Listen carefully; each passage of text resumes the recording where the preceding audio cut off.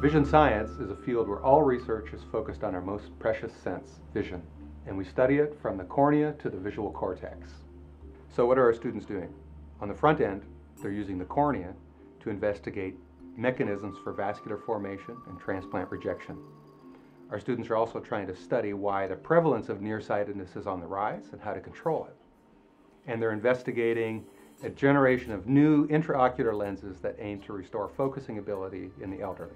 Going even deeper, we have students using functional MRI to understand where and how the visual cortex mediates attention. We have students who are generating computer models that simulate how millions of neurons interact in the brain to process visual information. And if you're interested in translating this work to the clinic, there's no better place than at Berkeley, because the hub of the Vision Science graduate group is the UC Berkeley School of Optometry, which is ranked #1 in optometric training and research. With just 1 year of required coursework, I was able to join the lab of my choice and jump right into a research project that allowed me to use my knowledge and passion for optics and engineering in order to design and build a new system for eye tracking. The Berkeley Vision Science program is proof that you don't have to sacrifice excellence in order to have a warm and supportive environment. There's such a broad spectrum of research interests that go from very applied things that are clinically relevant to patients with low vision and vision impairment to very theoretical work that's studying models of the brain and the visual system. The research that we do in the lab, using the cornea as a model to study blood and lymphatic vessels, has a direct impact in preventing blindness. But our result goes well beyond the eye. Actually, did you know that most of the anti-cancer drugs on the market right now derive from studies that has been done in the cornea?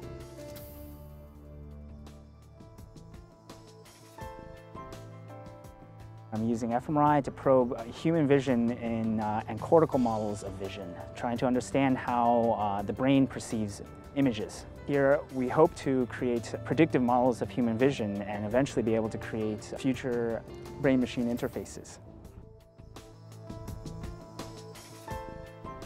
Students that complete their training here have lots of opportunities upon graduation. We have students that are going into high-level positions in industry, from Samsung and Adobe to Novartis and Allergan. We have students going to academic positions at top institutions, and some students choose to form startups locally in the Bay Area, which is a hotbed of biomedical research. So when I graduated in 2007, I then did a postdoc also at Cal in neurobiology in Frank Werblin's department. There I learned various aspects of electrical engineering and how it applies to vision and retinal information processing. After my postdoc, which was 4 years long, I then wanted to pursue starting up my own venture. Here we're at Spiral Devices, and our goal is to develop gene delivery devices that will allow for other researchers to do their own explorations into the genome, into developing therapies for degenerative diseases or other sorts of diseases. We're particularly interested in neurodegeneration. There's still a dialogue that goes on between me and my past professors and other students that has really helped me to expand my scientific background into a startup company environment. Here in Silicon Valley, there are companies like Intel, Apple, NVIDIA, Samsung. All of these companies have projects to create stunning imagery.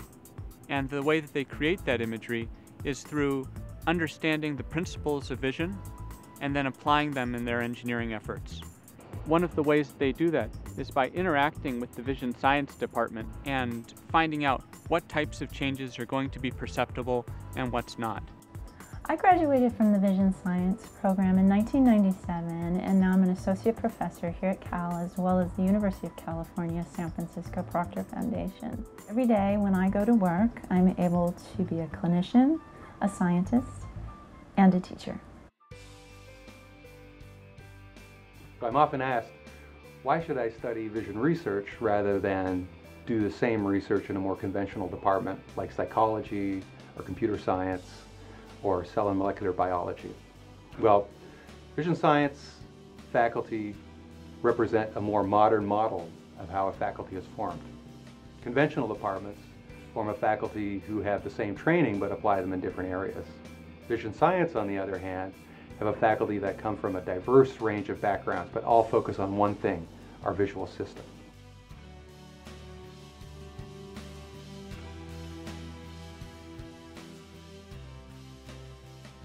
So this diversity makes for a stimulating intellectual environment. And there's no better environment than at Berkeley because we attract world-class researchers in all the relevant areas, from optics, optometry, genetics, immunology, cell and molecular biology, psychology, bioengineering, and neuroscience. And we admit students from all of these backgrounds. So look for yourself. Explore our faculty web pages and see what interests you. Better yet, come and visit the Berkeley campus where we'd be happy to show you around.